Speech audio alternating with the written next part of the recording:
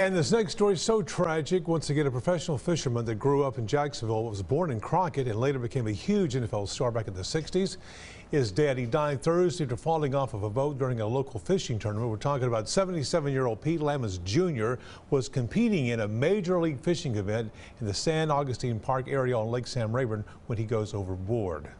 Lammons' body was discovered by game wardens. Now, according to the fishing league there, the boat was not running at the time, and one other passenger was trying to rescue Lammons but failed. The 77-year-old was a tight end for the Texas Longhorns before going on to the NFL in a huge career with Joe Namath as a New York Jet.